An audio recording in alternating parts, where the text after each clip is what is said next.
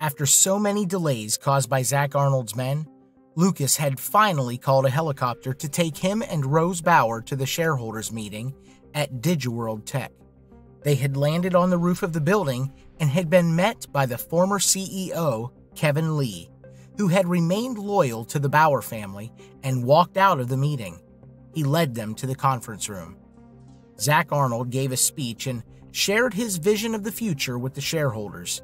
Within 3 years, the income of the company will double. Within 5 years, the annual net profit would be at least over $10 million. And within 10 years, DigiWorld Tech would become one of the biggest domestic companies and would enter the top 100. Stay with me and you'll be able to earn a lot of money. Everyone? Before Zach could finish speaking, the conference room door opened and Kevin walked in. The shareholders quickly looked over. Seeing that Kevin had returned, they started to shout. "Whoa, look, the son of a bitch is back! Didn't he leave already? What did he come back for? Hey, Kevin, what happened? Did you change your mind? Yeah, what happened to your principles and ambitions? I guess now you're going to have to kiss Zach's ass." "Kevin, why did you come back?" Zach chuckled and asked. Instead of replying, Kevin stuck out his chest. "Welcome, Mr. Peters and Miss Bauer," he shouted. Everyone was puzzled. Mr. Who? Lucas and Rose walked in, and the conference room immediately fell silent. Kevin closed the door and hurried after them. Lucas and Rose walked up to the stage and confronted Zach. Kevin joined them. "What are you standing there for? Hurry and get off the stage. Miss Bauer and Mr. Peters are here. You have no right to be standing there," he said to Zach. At that time, the other shareholders started shouting. "Kevin, what the hell is going on? And who the hell is that guy? This is a shareholders meeting. Is that guy even a shareholder? Who let him in anyway?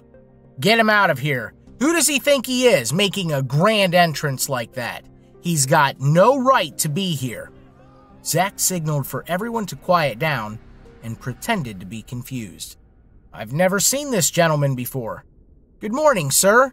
We haven't met. Who are you?" He smiled and said. Lucas chuckled. Taking a step forward, he knocked Zach to the floor. "Hey, what are you doing? Do you even know who you're dealing with? You're dead. How dare you disrespect Mr. Arnold? You have no right to even be here." Zach hesitated.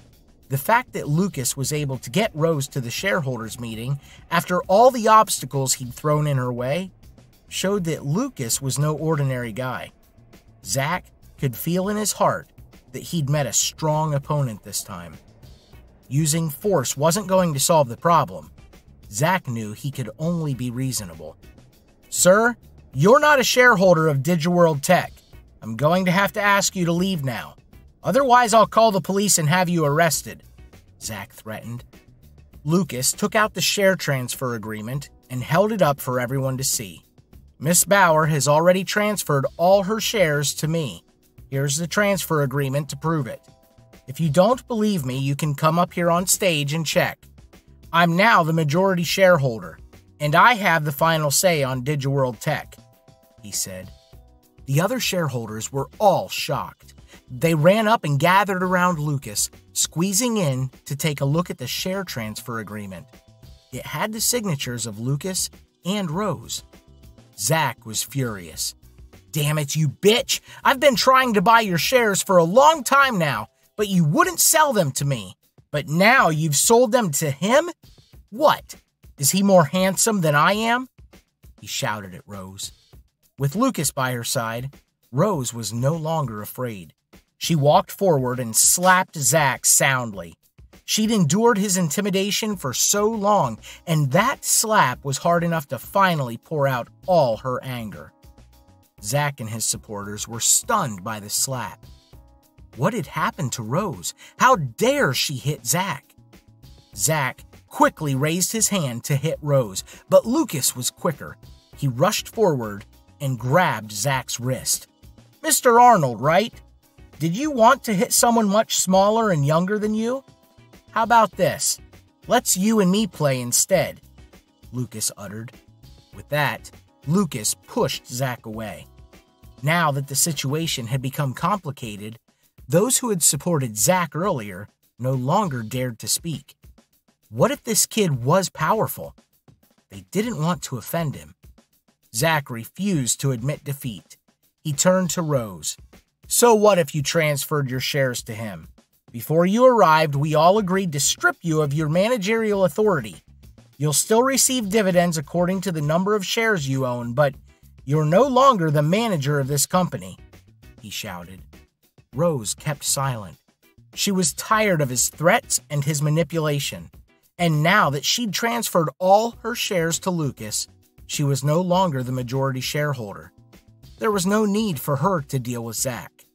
Now it was all on Lucas. Lucas chuckled and replied, "You guys are something. You've been plotting this for a while, haven't you? You want to seize control of DigiWorld Tech from the majority shareholder. Not only is that illegal, but it's against the company's articles. Are you even aware of that? Well, as the majority shareholder, let me tell you now, even if you all band together, you won't be able to bypass me and decide on anything. You don't have enough shares." The other shareholders didn't dare argue with Lucas. He was right. There were a lot more of them, but they all knew he had more shares than they had put together. Rose owned 50.5% of the company's shares. Now that she'd sold all her shares to Lucas, no one had more shares than he did. Even if the other shareholders all went against Lucas, it would be no use because their shares added up to less than 50%. Lucas now had the final say in any decision. But Zach wasn't about to give up. He immediately encouraged everyone to unite against Lucas. That didn't scare Lucas at all. If he were easily intimidated, he wouldn't have gone through all the trouble to get to the shareholders' meeting in the first place. You can try to fool yourselves, but you know your little scheme isn't going to work.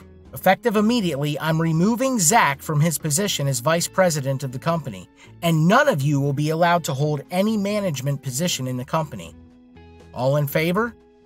Lucas had hardly finished speaking when Kevin and Rose immediately raised their hands in approval.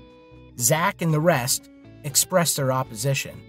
Those who had started out supporting Rose and had started supporting Zach instead hesitated. Do you think you can oppose me? What I said was an order. Does anyone have the right to object? Kevin, please give the order for the entire company to take a break for half a day. Have everyone go to the square instead. It's time we had a town hall meeting for everyone, Lucas chuckled and said. Kevin quickly replied, Absolutely. I'll go arrange it now. Give me a moment, sir. With that, Kevin ran out of the conference room.